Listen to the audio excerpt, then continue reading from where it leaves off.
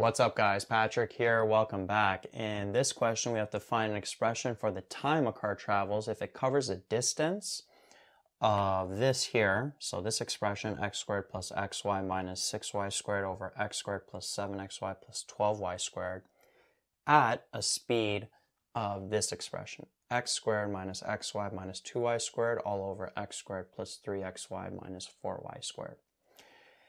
Now we know distance equals what? Speed times time. Speed is equal to distance over time, and then time is equal to distance over speed. And in this case, we're looking for time.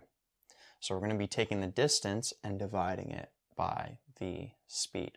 And if you don't want to show it in a fraction like this, you could show like this as well.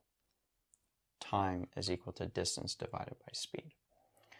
So plugging that, using this formula with these expressions, we know that the time is going to be what? The distance, which is this expression.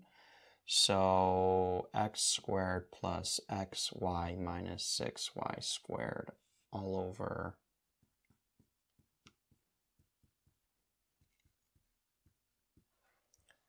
divided by the speed, which is this expression here. So x squared minus xy minus 2y squared all over x squared plus 3xy minus 4y squared. So we're taking one rational expression, dividing it by the other. And then from here, what you got to do is, first step, when you're dividing rational expressions, you got to factor everything. So this numerator here, that would factor into x plus 3y, x minus 2y.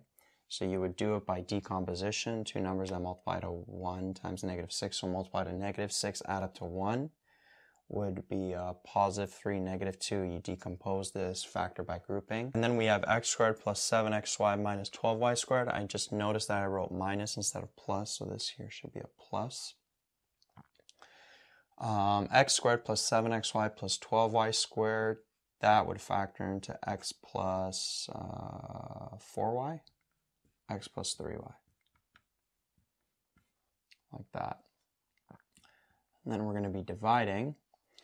Here, that numerator would factor into x minus 2y, x plus y. And then this here would factor into x plus 4y, x minus y, like that. All right, so we are dividing. So if we do want to get the restrictions, we could do it now.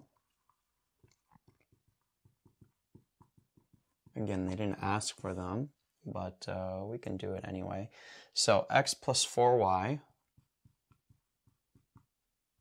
cannot equal 0, which means x cannot equal negative 4y. It's one of the restrictions. Here, x plus 3y cannot equal 0, which means x cannot equal negative 3y.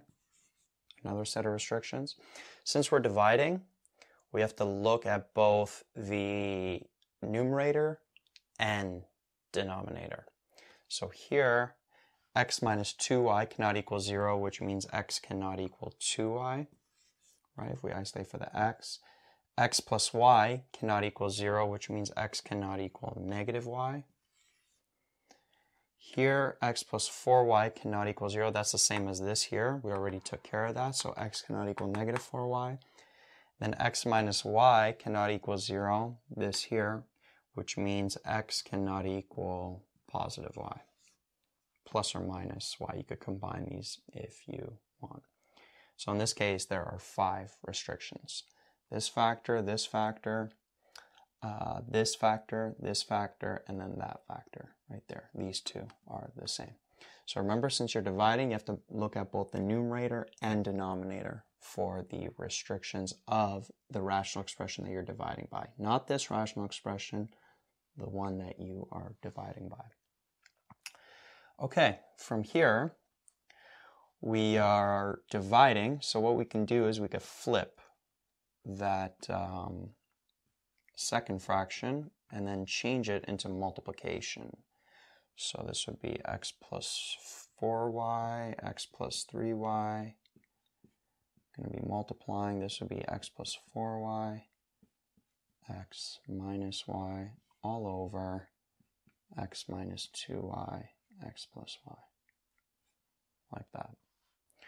And then we just look for stuff that cancels out. So x plus 4y cancels out, x minus 2y's cancel out, x plus 3y's cancel out. And then x minus y, x plus y, those are different.